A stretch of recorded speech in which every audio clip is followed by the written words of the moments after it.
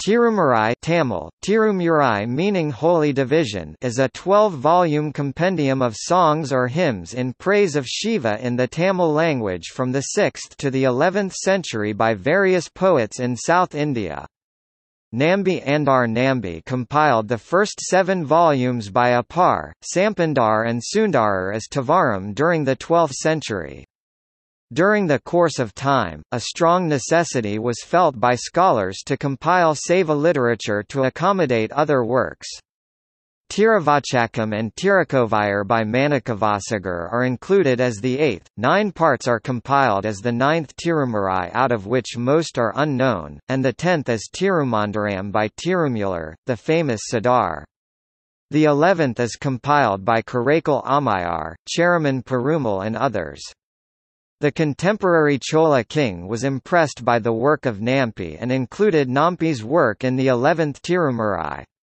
Sekijar's Periya Puranam, composed a century later, contains the life depiction of all the 63 Nayanmars. The response for the work was so tremendous among Saiva scholars and Kulathunga Chola II that it was included as the 12th Tirumurai. Tirumurai along with Vedas and Saiva Agamas form the basis of Saiva Siddhanta philosophy in Tamil Nadu.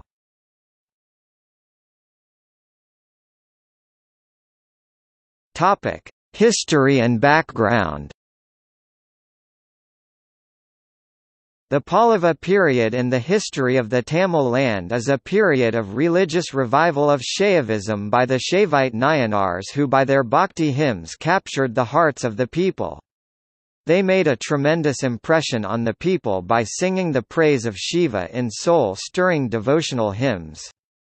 Tirumurai in anthology supersedes Sangam literature, which is predominantly secular in nature. The entire Tirumurai is in Virutam meter or lines of 4. The principal characteristics of the head rhyming is influenced both by syllabic and moric prosody.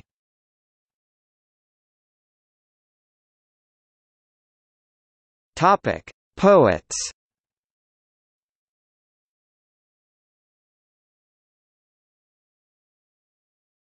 Topic: Hymns.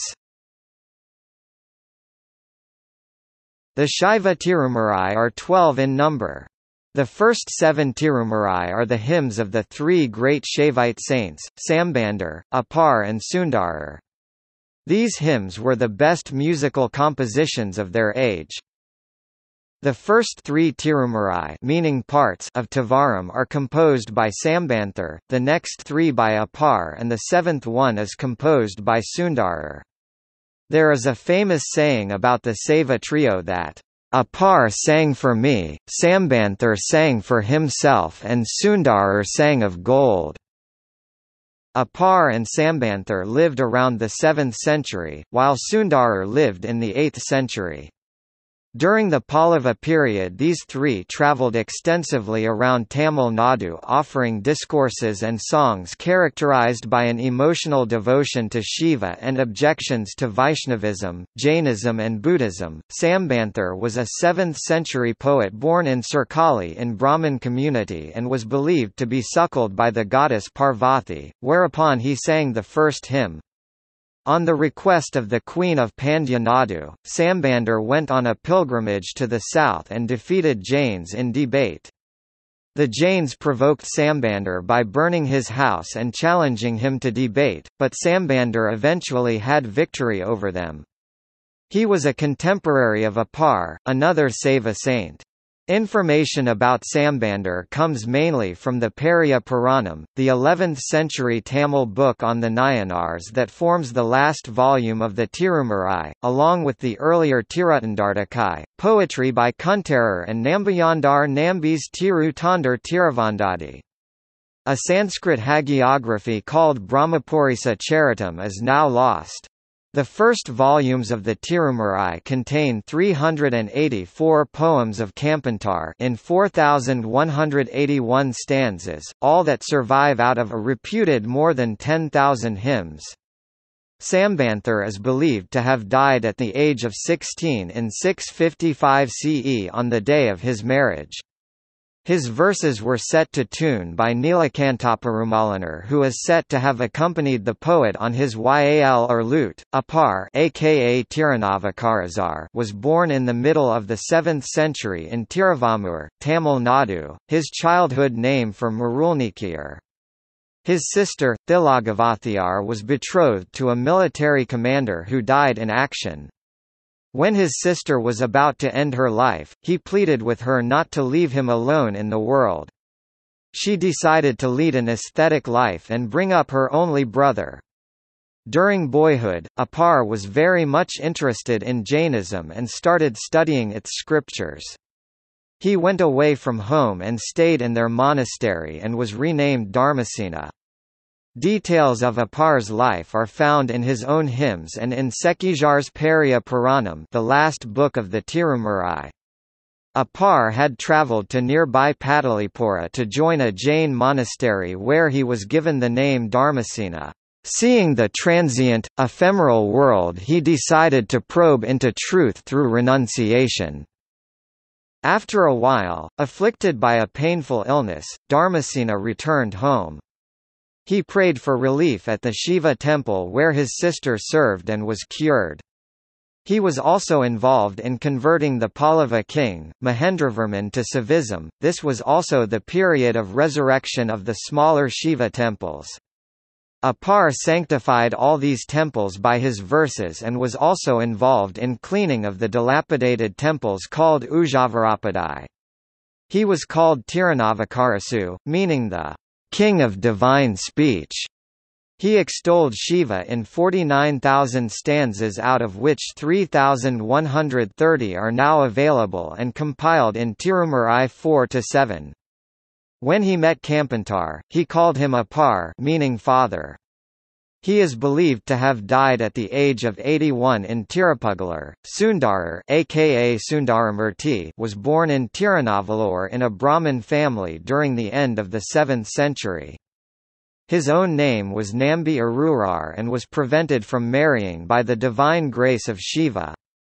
He later married a temple girl named Paravi and a Velala community girl named Kankili.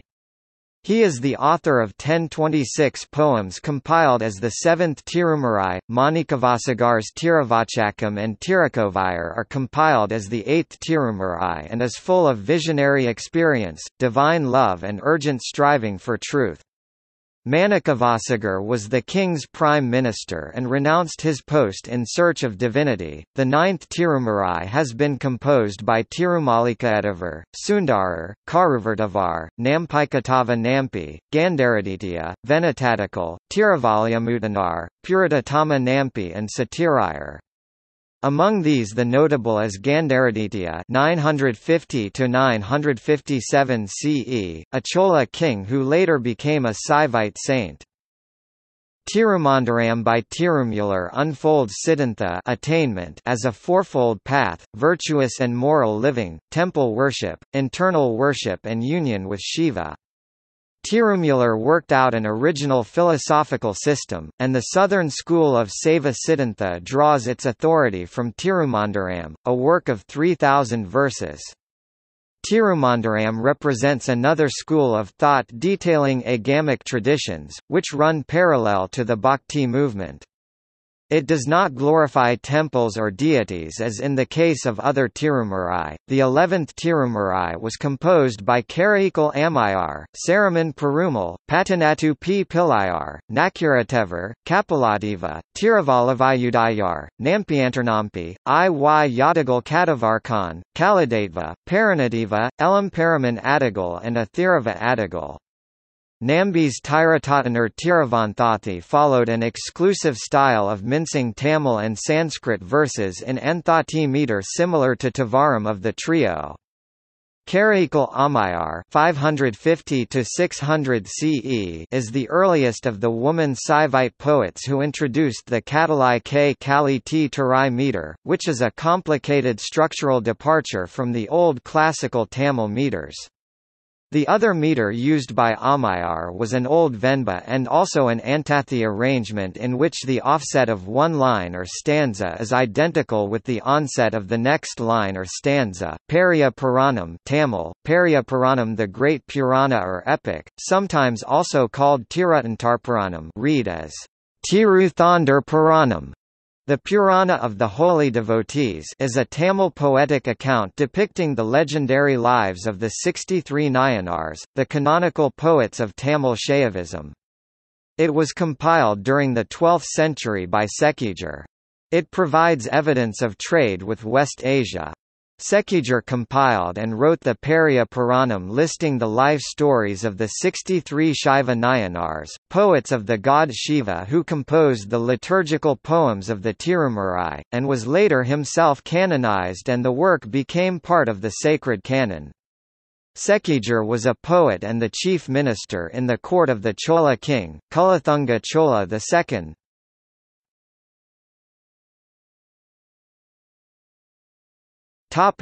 Compilation. Raja Chola I (985–1013 CE) embarked on a mission to recover the hymns after hearing short excerpts of Tevaram in his court. He sought the help of Nambi Andar Nambi, who was a priest in a temple. It is believed that by divine intervention Nambi found the presence of scripts, in the form of catijam leaves half-eaten by white ants in a chamber inside the second precinct in Thilai Nataraja temple, Chidambaram. The Brahmanas in the temple informed the king about the tradition that only when all three poets come together, that the chamber can be opened, and Rajaraja found a workaround by consecrating the images of the saint poets through the streets of Chidambaram. Rajaraja thus became to be known as Tirumurai Kanda Cholan, meaning one who saved the Tirumurai. Thus far Shiva temples only had images of god forms, but after the advent of Rajaraja, the images of the Nayanar saints were also placed inside the temple. Nambi arranged the hymns of three saint poets Kampantar, Apar and Sundarar as the first 7 books, Manikavasagar's Tirakovayar and Tiravachakam as the 8th book, the 28 hymns of 9 other saints as the 9th book, the Tirumandaram of Tirumular as the 10th book, 40 hymns by 12 other poets as the 10th book, Tiratotanar Tiravanthathi, the sacred anthathi of the labours of the 63 Nayanar saints, and added his own hymns as the 11th book. The first 7 books were later called Tevaram, and the whole Seva canon, to which was added, as the 12th book, Sekijar's Periya Puranam 1135 CE, is wholly known as Tirumurai, the Holy Book. Thus Seva literature, which covers about 600 years of religious, philosophical and literary development.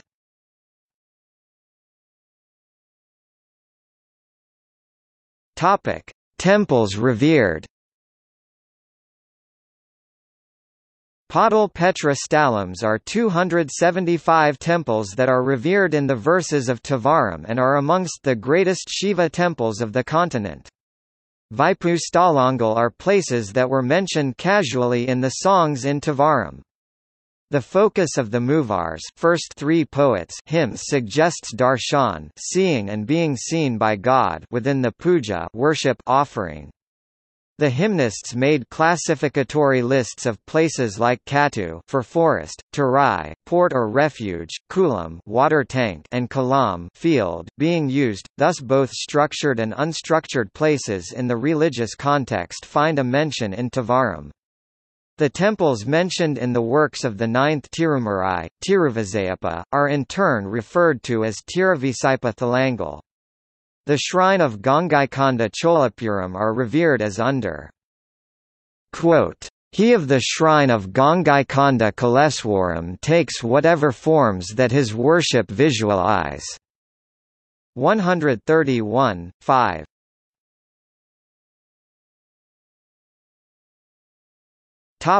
In culture. Tirumurai was one of the reasons for converting Vedic ritual to agamic puja followed in Shiva temples. Though these two systems are overlapping, agamic tradition ensures the perpetuation of the Vedic religion's emphasis on the efficacy of ritual as per Davis. Odavars, Stanakars, or Kadalayars offer musical programs in Shiva temples of Tamil Nadu by singing Tavaram after the daily rituals.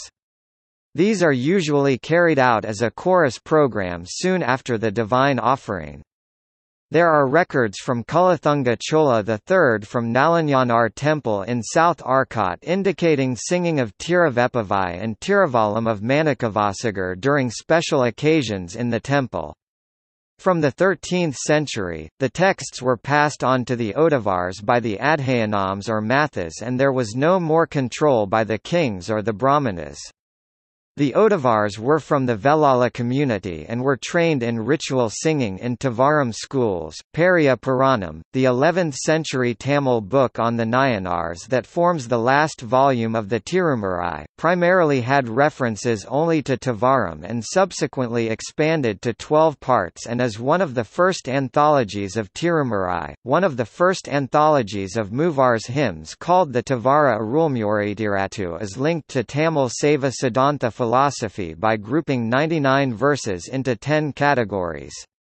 The category headings are God, Soul, Bond, Grace, Guru, Methodology, Enlightenment, Bliss, Mantra and Liberation, corresponding to Umapti's work. Tiruvaratpayan, Tirumurai Kanda Puranam is another anthology for Tirumurai as a whole, but primarily focuses on Tavaram. It is the first of the works to refer the collection of volumes as Tirumurai. Notes